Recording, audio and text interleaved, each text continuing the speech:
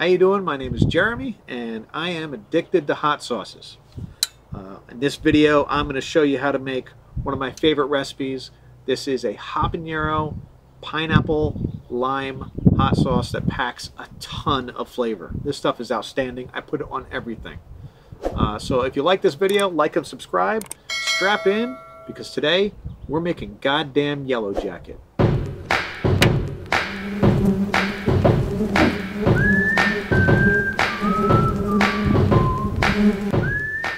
So this batch should make about 4 8-ounce bottles, but feel free to cut it in half or double it.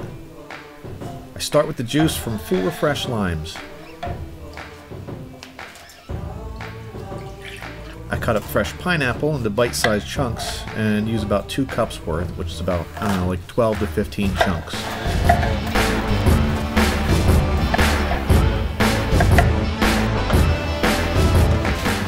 I'm using some frozen habaneros I had left in the freezer from last summer's growing season. I'm using 7 frozen habaneros cut in half. In the summer, my vegetable garden consists of about 4 or 5 different varieties of hot peppers. But I might also grow a cucumber or a couple celery plants to keep my wife happy. She's not a big hot sauce fan. I use about a dozen fresh baby carrots, which will help thicken the sauce. It also adds color and a little bit more sweetness. In go the pineapples, lime juice, and 1.5 teaspoons of salt. Then I'll throw in a couple of the spent limes for more flavor. Next, throw in 3 cups of vinegar. I typically use distilled white vinegar, but this time I'm going to try apple cider vinegar, just for another flavor profile. Now, I used to cook my sauces in the kitchen, but now I use an outdoor burner. If you're going to cook this on your stovetop, do yourself a favor and open up a window to keep those potent vapors from choking out your family. And I'm speaking from experience on this one. I simmer it down for about 30 to 40 minutes. I use the carrots as a gauge and tell me when it's done. When they're softened up a bit, it's time to come off. If you don't have a dedicated blender for mixing sauces like I do, make sure you wash it really good. Again, I'm speaking from experience. Puree on high for about 1 to 2 minutes.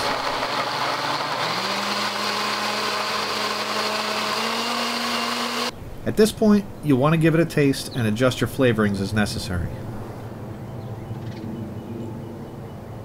It then goes back on the burner for an additional 15 minutes. I added about half a cup more vinegar because it was getting a little thicker than I wanted it to. And about half a teaspoon of more kosher salt. And the last thing to do is bottle it up. The bottles I use are woozy bottles. They're 8 ounces. I get them from Amazon. And if you're really fancy, you can throw on some of these shrink bands, which adds a touch of class, especially if you plan on gifting anyway. You can find the shrink bands on Amazon too. And now the moment of truth. Nothing left to do but give it a little taste test.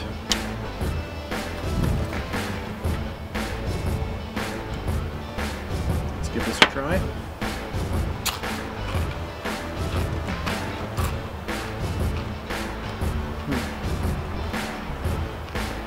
Like the flavor profile on that is so huge. Like the first thing you get is a taste of the lime, followed by the sweetness of the pineapple, and then quickly behind that is the sting from the habanero. And it is good. It's so huge. Like it just explodes in your mouth. It's fantastic. If you give it a try, let me know down in the comments what you think. Otherwise, like and subscribe. We always appreciate that. And until next time, I gotta get out of here. I'll see you later. Oh, taking my bottle with me.